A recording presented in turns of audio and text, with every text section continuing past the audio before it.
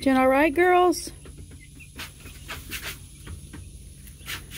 Well, I put them in the coop so they can know this is the coop. I'm going to leave them in here for about an hour. And then I'll let them out into the yard and pray for the best. That no hawks or birds, any big predators get them. Alright, girls. Alright, change of plans. The two that got out, I went ahead and put them back up, put their food and their water in there, because honestly, you're supposed to do it at night and leave them in there overnight so they know that the coop is their home, their bedding, whatever.